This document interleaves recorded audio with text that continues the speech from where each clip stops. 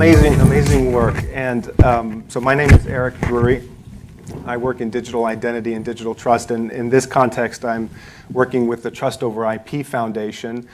And as Pallavi said, for the last couple of months, we've been working, part of our contribution is to show the amazing work that Bhutan has been doing and spread the word, because as you know, in 2024, 2025, there's going to be a lot of work on national digital identity in Europe, and we wanted to make sure that the work that's being done elsewhere is available as a reference and for other countries and implementers to learn from.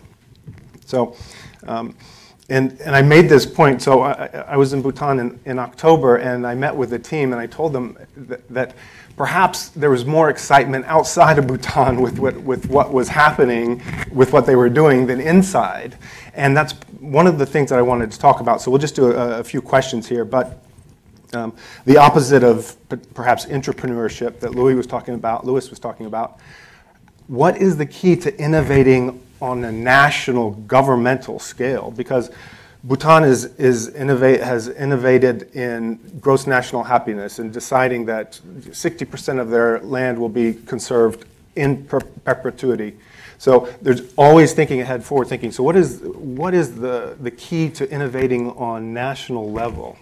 Right. I do think that being led by a visionary leader that we have found in His Majesty our King, I think that is what really drove it, because it came from as a personal vision that we need to have a digital trust ecosystem, but one that prioritizes citizens' right to privacy. I think that vision has been our North Star that has guided us along the way.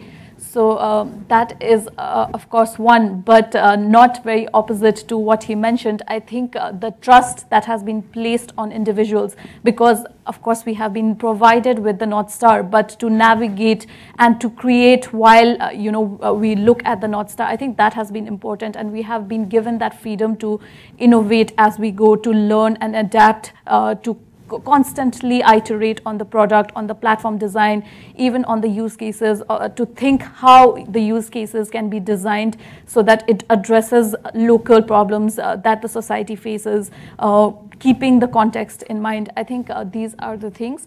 And just particularly and specifically about identity itself, Bhutan did have a very integrated ID system already in place. So I think that really helped. It helps that we are a population of less than 1 million, so it worked out in our favors. Okay, so making the switch from innovation, big thinking, forward thinking, vision, talking pragmatics. So what are the pragmatic decisions that you made in this journey that have helped you achieve this in a pretty short time too? Right. I mean, around things like cost, I think, we did have a lot of freedom, considering it is a government project which is very socially focused. We did not have mandates around profits right from the get-go. I think that really helped. But eventually that will be, that's where we have to look, because the product and the platform has to be sustainable. So we are looking at various business models, revenue streams, pricing strategies, so that maybe we can build a pricing model around verification services, or maybe consulting services, identify revenue streams for maybe selling technology, off-the-shelf technology outside of Bhutan, or even to service providers, maybe selling microservices outside. So there are various models that we are looking at, but we have not reached that mandate yet. We are still a very socially focused project. So the focus has been on other pragmatic things like inclusion, making sure that citizens have what they need, the right infrastructure in place, so that they can thrive in an ecosystem like this. So cost is one of the driving decisions in terms of, I think initially it was imagined to be a traditional PKI-based system for national identity. And as a lot of countries are seeing, that it just makes more sense to use decentralized technology, not only decentralized principles of identity, but decentralized technologies as well. So that had an impact on cost. And when you talk about inclusion, so we've seen the mountains, we've seen how difficult it is to get to some parts of the country. Specifically, what are you doing again for the inclusion to make sure that these people are also included in, that they have a national identity as well? Right, so there are two aspects around that. One is focusing on education and advocacy, but the other one is also creating products that meets these requirements from a technical perspective itself. So I'll touch upon the technology bit first. Like I already mentioned, we are working on custodial wallet, hybrid wallet, so that it can be controlled by someone else. The guardianship and controllership features of the wallet will allow not just in terms of legal authorization, but at a functional level, it will allow you to appoint a guardian or a controller of your wallet if you are not capable of doing it yourself, particularly if you're a minor or if you are a very old person but still need to access services. So these are things. We are also looking at creating a kind of a printed, a very dense format of cryptographic QR code, which that citizens who do not have smartphones or feature phones can take it, carry along with them to service providers, and they can just get that scanned, and all of their credentials can be pulled into the system just through that printed card. This is just being conceptualized, but we do hope that we can take it there. In terms of education and advocacy, what we are doing is there is in Bhutan we have a volunteer organization called the Desung organization.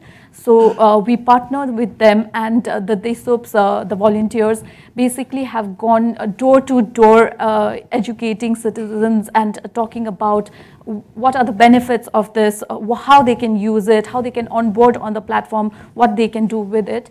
We have rolled it out in 3 districts, very rugged, Bumthang, Trongsa, and Ha. You are very aware of the place, so in these places, but we still have 17 more districts to go. The reason, sorry. Can I ask you, so what is the reception? What is the understanding of digital identity? Not just digital identity, but self-sovereign identity. Is there, what is the reception from the general public like? Right.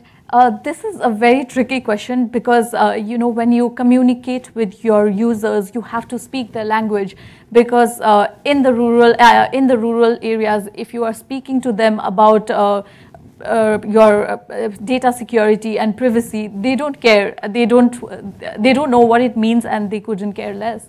So with them, the messaging strategy has been about convenience, how they can access services without having to travel far distances.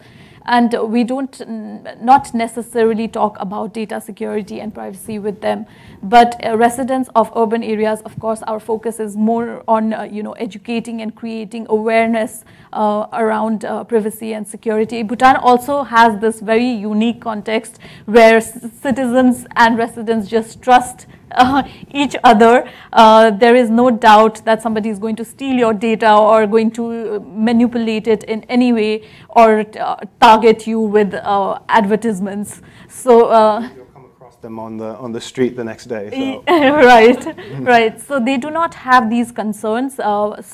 And I would say that this is one of the most challenging aspects. It has been one of the most challenging aspects of the project, because to communicate the philosophy and the value of SSI, I think that has been the most difficult aspect, because it's a very it's simple, but it's simple only once you have been working with it for maybe 2 years.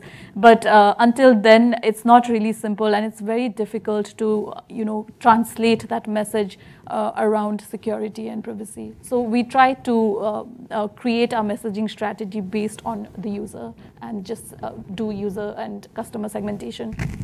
Okay. You talked about the challenges. That was going to be my next question. I'm looking at the time, so any other challenges that you would talk about, and then maybe if anybody else has questions from the audience, we can take one or two. But what other sort of challenges, and then we'll finish with learnings, but first, any other major challenges when you're going through this? Right, so one I already spoke about, communication and translating that message, the value proposition, that has been very difficult.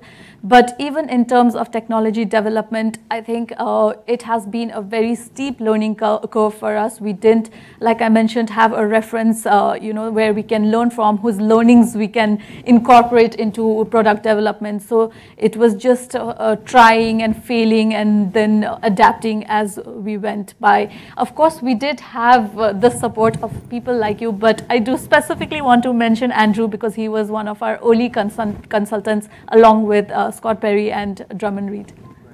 And one thing to note is it's a very small team, which I think is a strength.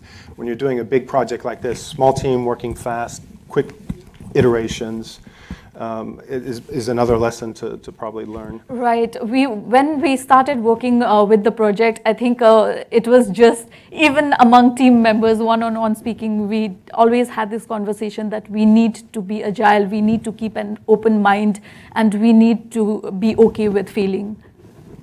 So how would you summarize the learnings? If you had to offer lessons or learnings, how would you?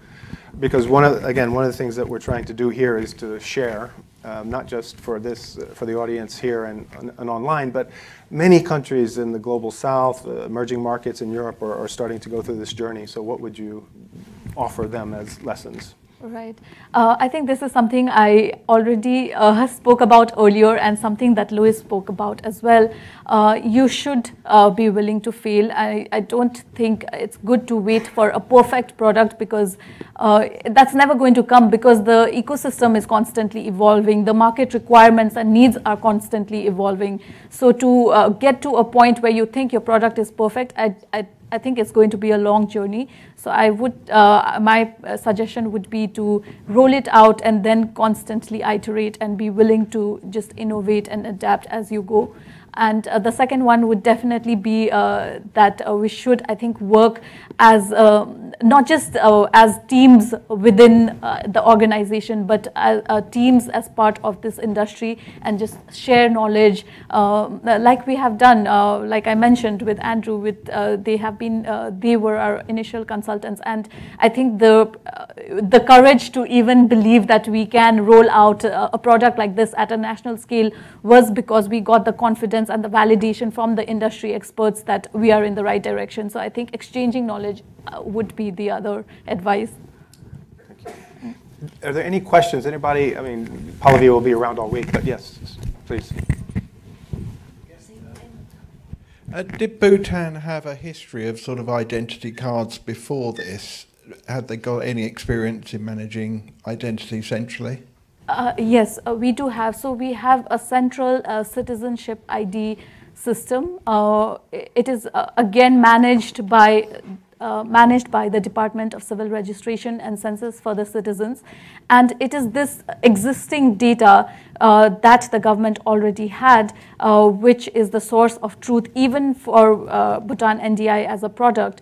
So when you are onboarding on the wallet, what we do is we insert all of our information that is actually already maintained by DCRC, and then we bypass a biometric facial scan, which again gets matched to the data with DCRC. And then once you establish yourself by authenticating that you are in fact who you claim to be, is when you get your digital identity and other credentials. And based on this foundational ID, you can access other government and business services and also get other credentials. So the truth of source is the foundational ID, which was already existing. Which is stored on the device. Yeah, and it's only stored on the device, not on any third-party cloud servers.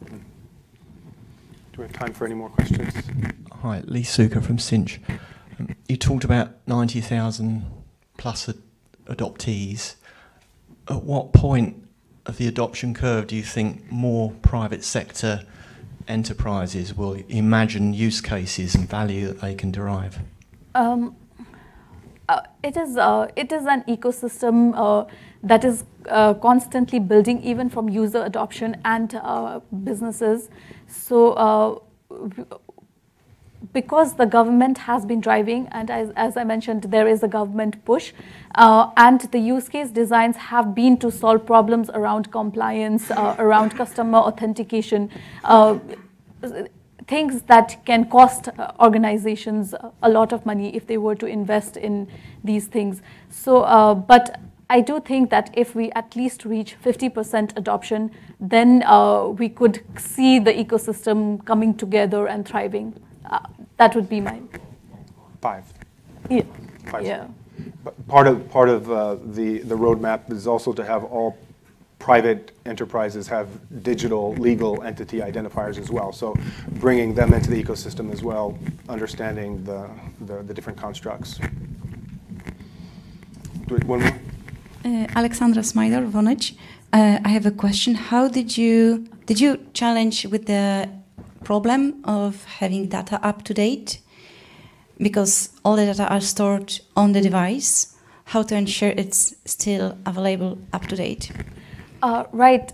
So as it is driven by SSI, with great power comes great responsibility. It will be the citizens' duty to constantly update it, but the push also we can automate the push from a business partner side. For example, the banks can push automatically every year for updated eKYC, but it will still be the citizens' responsibility to consent to updating their eKYC. If they do not, of course, it comes with other problems that maybe their access to portals and services could be halted or suspended until they meet that that updation on a yearly basis. It depends on the sector that you're operating in.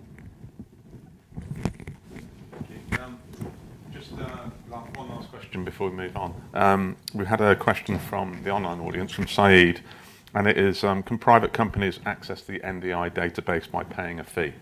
No, absolutely not.